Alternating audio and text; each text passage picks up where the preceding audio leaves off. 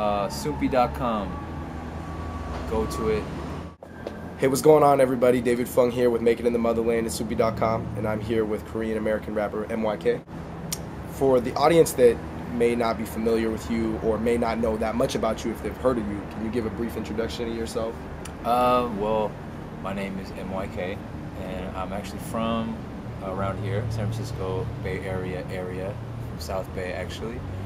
And then I moved to Korea about 5 years ago and met this dude called Tablo from this group Epik High, and then started working with him, and then kind of became like an unofficial, official, whatever you want to call it, like fourth member of the group. Can you go in a little bit more detail about how you met Tablo and then got involved with Epik High?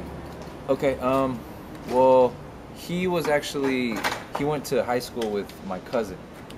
So he was friends with my cousin, and then when I went out there, my cousin was actually living out there, working out there at the time, and I was kind of staying with him. So basically just through, talking about, doing music and possibly doing music in Korea, his name came up. He's like, oh, I went to, my high school buddy, he's actually started a group called Epik High out here, and maybe you guys can meet up.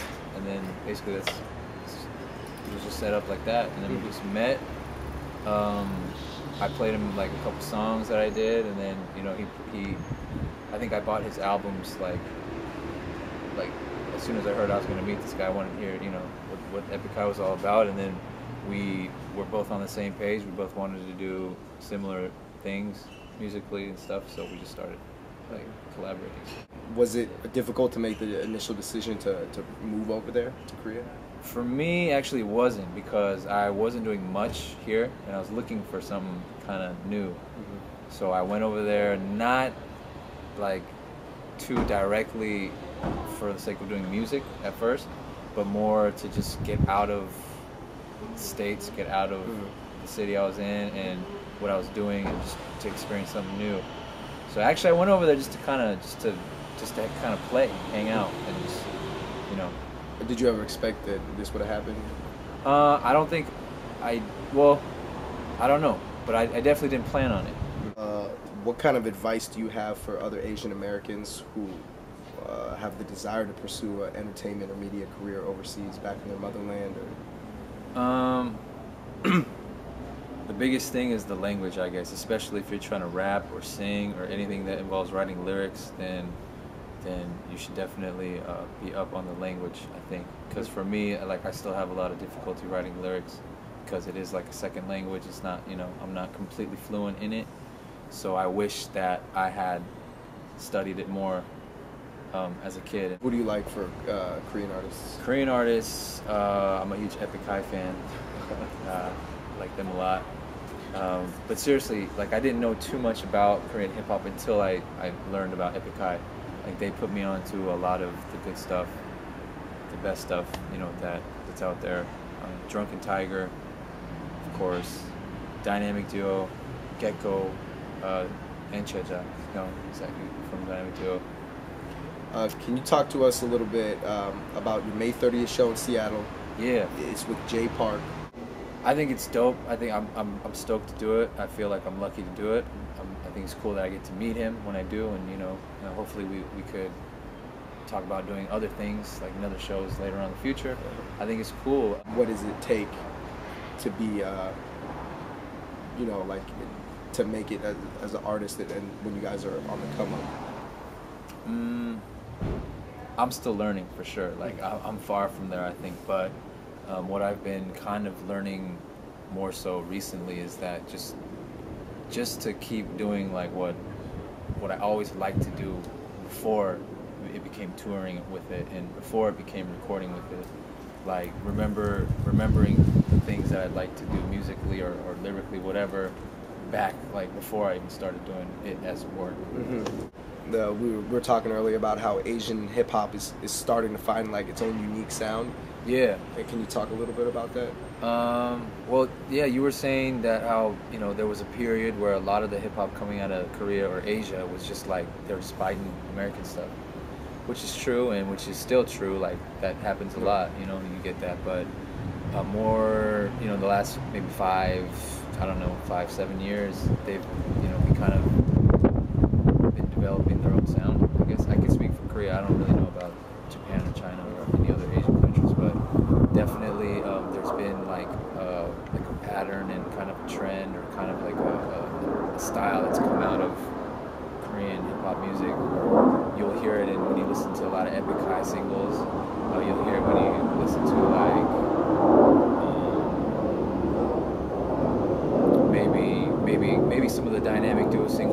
tell off of the last ones. But yeah, you'll definitely hear it like. Could you describe it? One thing that is a common thing, and they're not all like this, but a lot of the singles use that formula where the verses will be like half the tempo, and then they'll double up the tempo on the chorus to give it that kind of like hypeness, turn it into like a dance feel. So that kind of appeals to, you could still rap on it, but then for those who are not too up on what rap is, they can feel it just musically, and can get into it like dancing wise. I think I heard a lot of that going on in the last couple of years. Can you talk about like the sort of the Asian American artist community that's kind of coming up? Like you, Dumbs, Carol, you guys are all hanging out now. Yeah. When you guys maybe previously had no idea about each other. I have known Kiro for about 5 years, and I've known Dumb for about maybe 2 or 3. Like I definitely didn't know them too well before. I just think that they're both really good at what they do, and I'd like to surround myself with them as much as possible so that I could like copy how they're being good. And everyone else, like, you know, there's so many other Asian American artists, but I just think that I'm constantly being impressed, at the same time being kind of like, okay, I have to do better, right. type thing. So it's definitely growing. I think it's dope, and I just trying to keep up. Okay. www.soompi.com for all latest news and exciting info on Asian American music. Yo, yeah, I'm a mellow guy, but on the mic I'm a psycho. Put me on the stage, watch how insane I go. Korean mom say I go, the type to make 5 albums halfway, not one damn title. Cause I'm not with that poppy shit. Catch me chanting on a guitar ballad like I'm not the shit. Yeah, I got the gift. Tupacalypse mixed with Nevermind. I'm one of a kind. Forever high like the EPI. K plus the MY. Reppin' the Bay plus the Soul City Southside. Yes, I get you. Stone like the Cypress. Boom, biddy, bye bye. Yo, MYK, check me out. Twitter.com/ONEMYK1Mike. Also, look out for the mixtape coming up real soon. Read between the lines, it's just a mixtape. The EP coming out real soon. Lost in Translations. Plus, a special project coming out with Dumbfounded that's being in the works. So stay tuned for more info on that. Yep, that's it. Cool little fun facts. What's your favorite food, or what's your favorite Korean side dish? My favorite Korean side dish. This is gonna be fun. I mean, don't laugh, but seriously, it's kimchi. Oh, right. right. Yeah, it's like, I think when you're like strapped for time, and if you're trying to eat something somewhat healthy, if you're gonna do like a real quick lunch type thing, all you need is rice and kimchi. Seriously, like it doesn't get old. Like I like it. It's light. It's light. It's healthy. You get a lot of fibers, you know, keep the digestive good, and you know, I think it's good for after workouts as well. That's what I heard. Good. One other thing they wanted to know is why'd you cut your hair? Oh, it's actually something that I do like on a regular yearly, like 2-year basis. I just grow my hair out and I shave it.